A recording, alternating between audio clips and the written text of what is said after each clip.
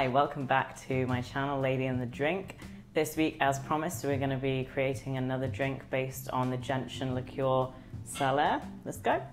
So this week we're going to be making a variation on the Martini. It's called William Elliott's Martini variation, and it comes from a bar called Maison in Brooklyn.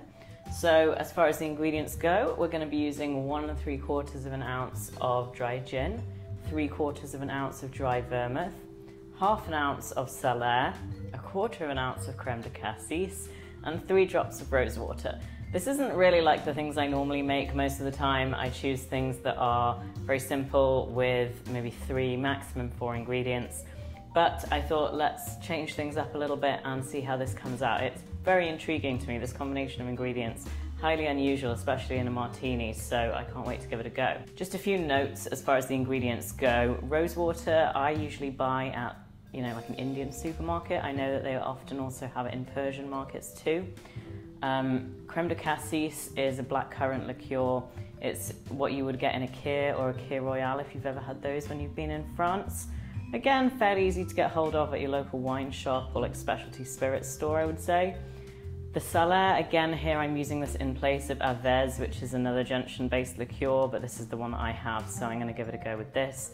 I know this is slightly less viscous and a bit drier than avèze, but I'm sure it'll work out pretty good here. No one wants their martini too sweet anyway. And dry vermouth, same as ever with my vermouth lecture, keep it in the fridge and use it quick. Okay, let's get started. So, we're going to be building this in a mixing glass, so let me just shift things around on here. I'm just using 3 regular cubes of ice today.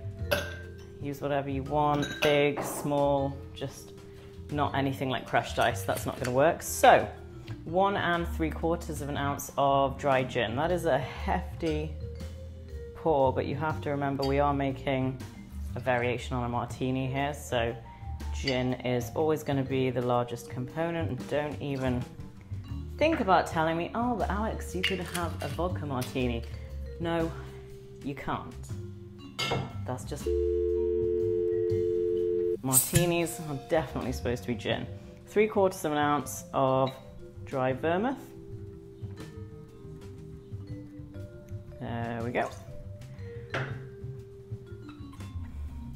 Now I'm very intrigued because this is a strange lineup.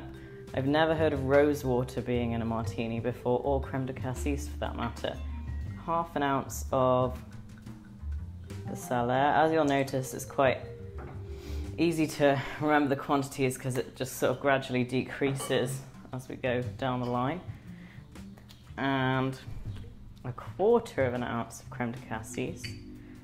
It's funny actually, this is I think the first alcohol that I ever sort of drank being naughty. I found it in my parents' alcohol cabinet when I was a teenager, and I thought, oh, they never use this, I'll never notice if this goes missing, and poured myself like a big beaker full of it.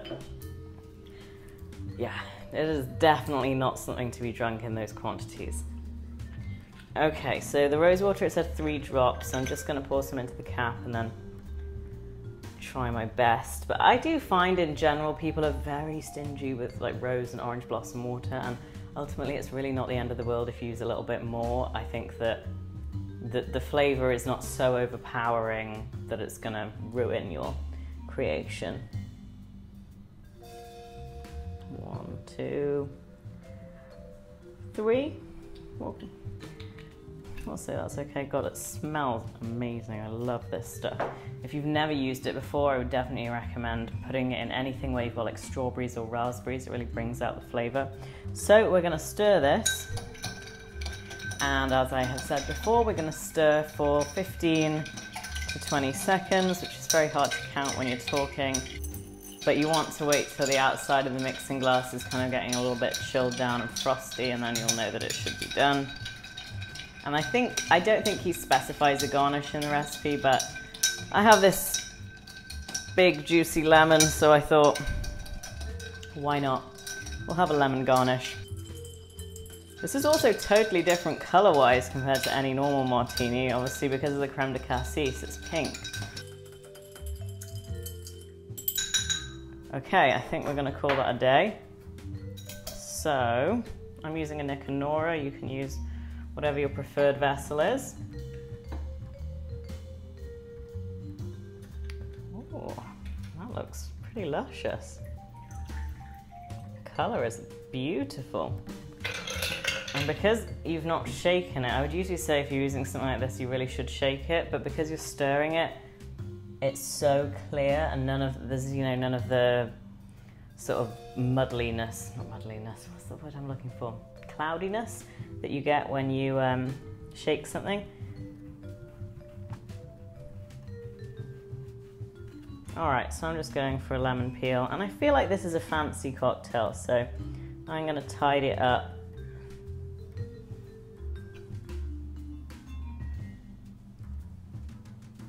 So I've just cut it into a rectangle.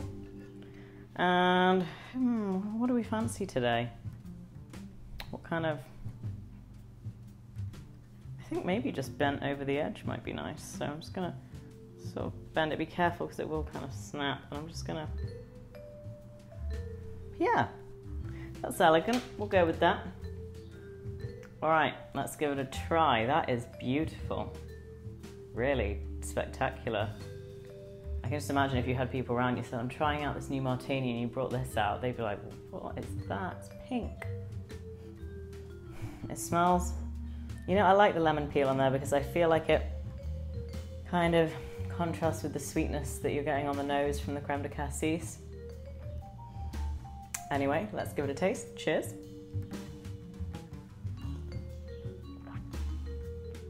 Wow. That is different. Kind of lost for words. Better go in for a second taste.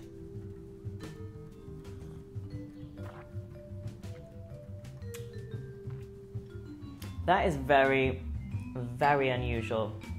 You've got the kick coming in from the sheer amount of gin in there, which is tempered slightly and given some sort of botanical layers, softer botanical layers from the vermouth.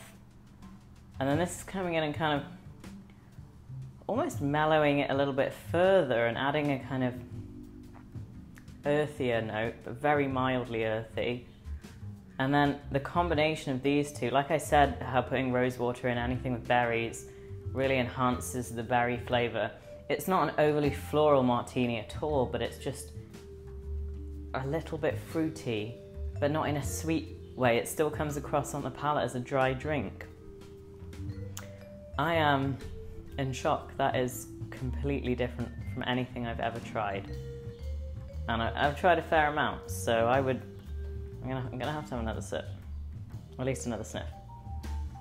Yeah, that is really something else. Definitely give that a go if you can get your hands on this crazy assortment of ingredients. But hopefully the fact that I'm going to be making 3 different cocktails with the cellar just shows you that you can really incorporate it into things like the martini, or like we did last week, the aviation that you would normally use other things in. It's not going to be one of those bottles that just kind of goes off at the back of your alcohol cabinet. So cheers to this beautiful, elegant pink martini, and I will see you next week for another Cellar cocktail. This time we're going to be really changing things up. You'll see what I mean next week. I will keep the suspense going for that. So anyway, thank you for joining me. Please hit the subscribe and like buttons below if you did indeed like this video and want to see more, and I'll see you next week.